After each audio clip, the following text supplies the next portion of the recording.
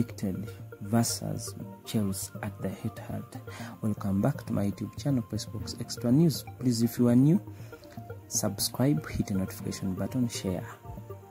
It was a rare off night for Erling Haaland.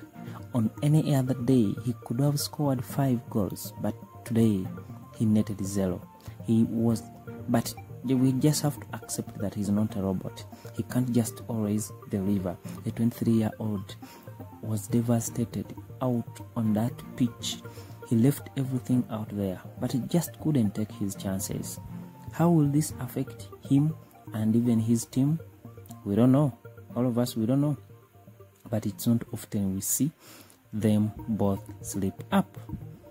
He was really not very happy after the game, which ended 1-1.